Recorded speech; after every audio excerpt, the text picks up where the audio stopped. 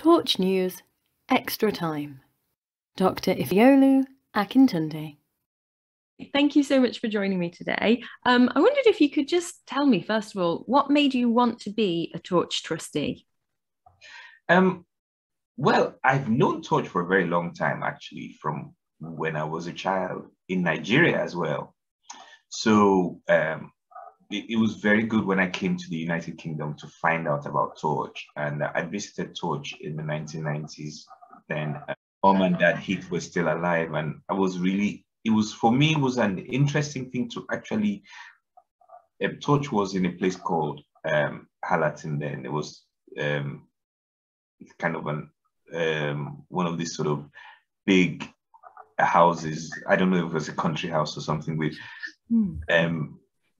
it was very homely, however. It was just good to meet them and to hear their vision of when Torch started. Now I know that was in the 90s and Torch has developed a lot since then.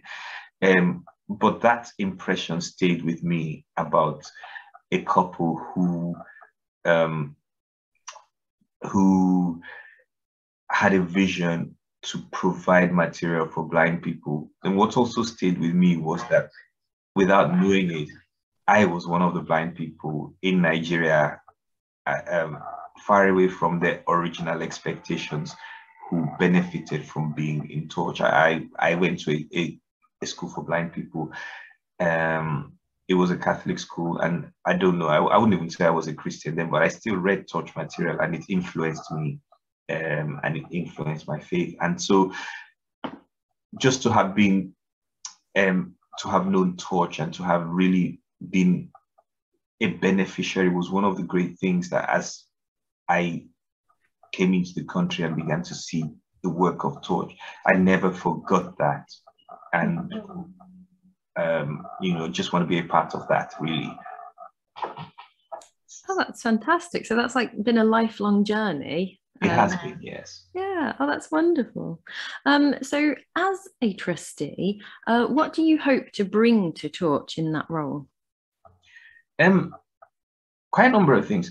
I suppose it's interesting that I don't know if there have been many other trustees of African descent in Torch, but I think that Torch has worked in places like Malawi and all over the world. So I suppose one of the things I'd be really interested in is the international work that Torch is doing. But in addition, I've also been involved because of the church and the other organizations I've been in. I've also been involved in work like the Sight Loss Friendly Church. And I know many blind people who aren't able to fully access church for reasons of their blindness. So those kinds of areas are things that I'd like to kind of see really develop. And just, links with organizations, I suppose, that Torch hadn't been linked with before, like the organization I was in, the Overseas Fellowship of Nigerian Christians, just bringing those kinds of areas in and, building areas that I suppose, what's the best way to put it? That new areas, new organizations, new dimensions. Fantastic. And you mentioned Sight Loss Friendly Church there. Am I right in thinking that the church you attend has signed up to Sight Loss Friendly Church? Oh, not only the church. The church I attend has signed up. The Overseas Fellowship of Nigerian Christians has signed up. And what I'm trying to get them to do is not only that the head office has signed up, but I'm trying to work out how the various branches can also sign up. So I'm talking to the various branch leaders and saying, your branch might need to sign up as well, not just the head office. Well, that's brilliant. So that's already, you're sort of doing the things you're talking about, connecting Torch with other organizations and helping. Yeah. Yeah. Well, that's fantastic. I wondered if you could tell me a bit about what you think of Sight Loss Friendly Church. Like, why do you think it's an important initiative? What's your opinion of it? Oh, The first thing is, I believe that God is a God. God is God of everyone. And therefore, everyone should be able to fellowship, to hear God, to read Christian material, whatever. I believe everyone should be able to access what church offers. So for me, that's one of the important reasons why I'm in Torch. The sight loss friendly church. In my own church, I grew into the church.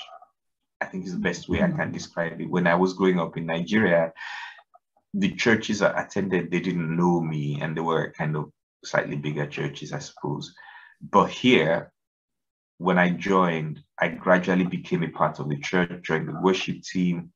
I'm on the board of trustees of my church, and I'm also on the board of trustees of the Overseas Fellowship of Nigerian Christians. So I'm able to enjoy giving and receiving from church. It's not just been a one-way thing for me. And so when I find out that a lot of people cannot access church in that way, it's something that means for me that those people aren't able to enjoy what I'm enjoying in church. And as I said, back when I was growing up in Nigeria, I was one of those people. And in my church now, when I say my church this time, I mean the church I attend when I go to Nigeria, and I spend like 3 or 4 weeks every year in Nigeria. They now know me very well. But as a child, my family was known. I was very well known in the sense that people knew that I was the son of this person, or I was the brother of this person, I was the sister of this person, but not who I was. I think the best way to describe it is I once met someone who said, "Oh, we go to the same church." And this person was talking to me outside of church in a completely different context.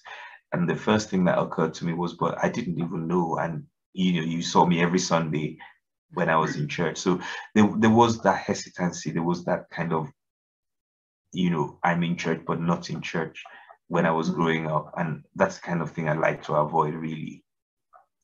Oh, I see. So yeah, so the not really feeling a part of it and feeling completely like able to kind of be yourself and be active and participate. Is that, yeah. Or even the people in church feeling comfortable to be with blind people, feeling happy, feeling that they can communicate with a blind person, or they can, that the blind person can be a part of their church fellowship, and they can fellowship with the blind person.